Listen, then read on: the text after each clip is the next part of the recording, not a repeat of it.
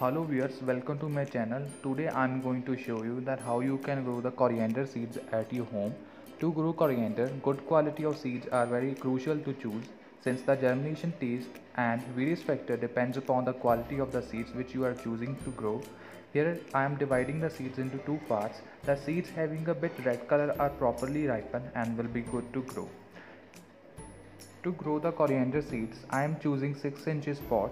You can also grow them in the large pot, or even you can also plant them in the backyard if you have a large space. And here I am taking one napkin. On napkin I am sprinkling a pinch of seeds according to the requirement and the pot requirement. So you need to get a pinch of seeds in the napkin, and after that fold the napkin and sprinkle some of the water on it. The water should be sprinkled properly. You can also pour the water with the cap as I illustrated in the video.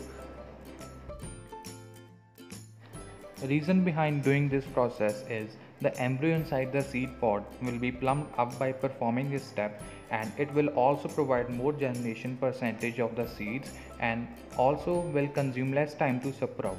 Make sure throughout this process the seeds are kept moist because the moisture is very important to be in the seeds, and after 2 days you will see a negligible difference in the seed pods that they will be plumped up. It is very important to choose the right soil media for germination of seeds.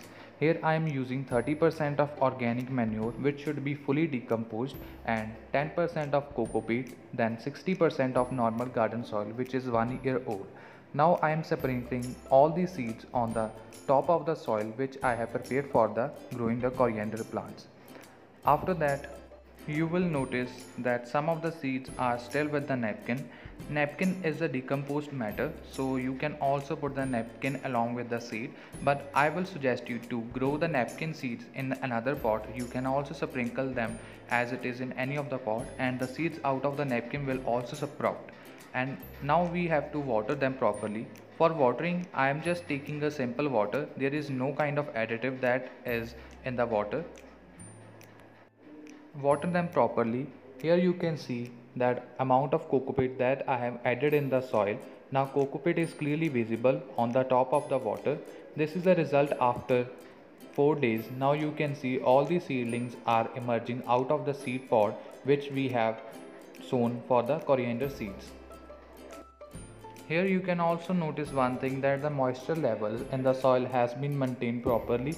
So this is very important to grow any of the seed. The moisture level should be maintained properly throughout the process of germination, since the seed need moisture and it can grow very well when there is a fully moisture inside the soil. So this was my video on how you can grow coriander from the seeds at your home in the pot. In summers, keep the potted coriander in the semi-shaded area since temperature surges rapidly in the summer months.